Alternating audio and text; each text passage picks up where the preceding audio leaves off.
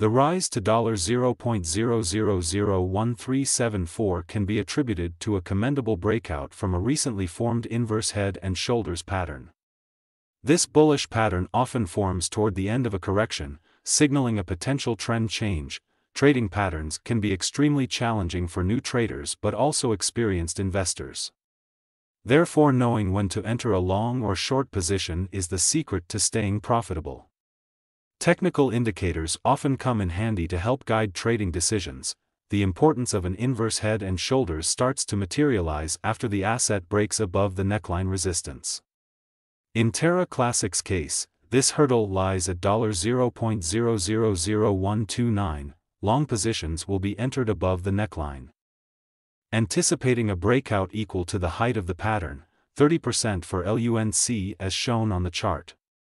Increasing trading volumes help to sustain the breakout, due to resistance at the 200 exponential moving average, EMA, in purple, at $0.000137.4. Terra Classic, LUNC, bulls received a boost on January 8 when the moving average convergence divergence, MACD, indicator flashed a buy signal.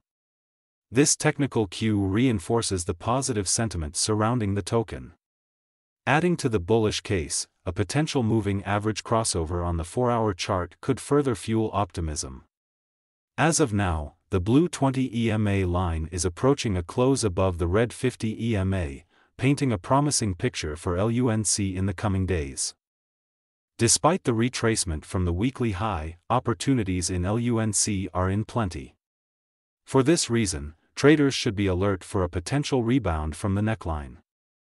This would serve as confirmation for the uptrend and an eventual breakout first to $0.00016, triangle target, and above $0.0002 over the coming weeks.